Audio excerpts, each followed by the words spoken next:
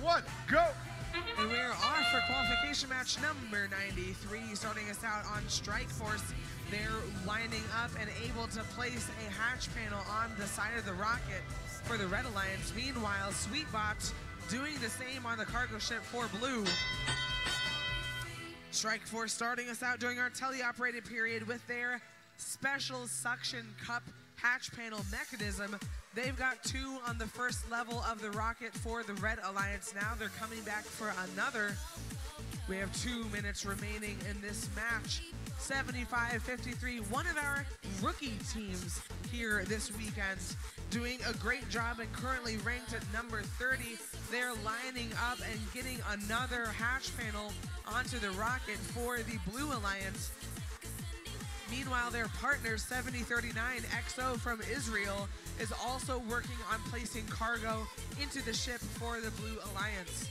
The Blue Alliance's third partner is overplaying defense up against Robojackets, who are currently ranked in the number 10 position. Robojackets are trying to get a piece of cargo into the rocket in order to complete it, but 22-24 is not letting them do so easily. Strike Force finishing and by placing all of the hatch panels that they need onto the rocket in order to get it done. Now they're gonna get started on the cargo.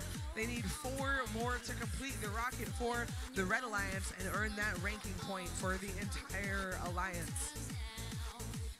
55 seconds left in the match. Robojackets is still working on completing another rocket for Red, while their partner 107 is up against defense from 22-24 and still able to get off a piece of cargo into the ship for Red.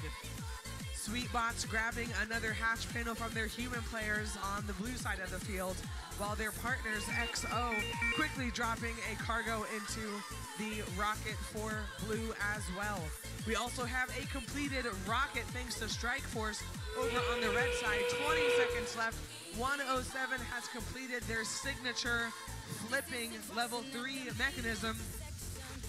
XO is trying a level 3 climb as well, and now Strike Force on the Red Alliance is lining up for a 5-second level 3 double climb, and they've got it for the Red Alliance.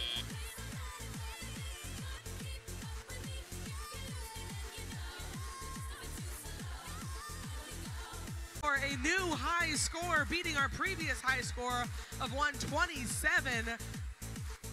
That is huge for the Red Alliance, but it also speaks to the strength of this Curie Subdivision that we have a score of 134.